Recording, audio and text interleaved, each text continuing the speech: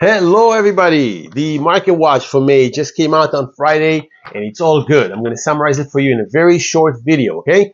The average price in the GTA is standing at 1.196 million. That is compared with 1.153 last month.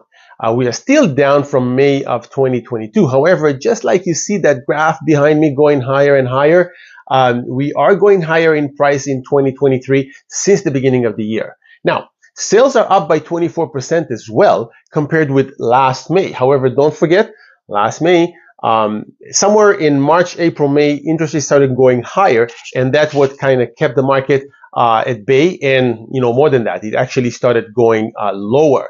Right now, the benchmark stands at 4.5%. The market is adjusting to it. We are still experiencing lack of inventory, which causes prices to go higher. Bidding wars, multiple offers. There are enough buyers out there to keep this market alive. If you want more details or more numbers on this report, you know how to reach me, right? Email, text, phone calls, whatever works for you. I'm here to answer any of your questions. Until next time, so long.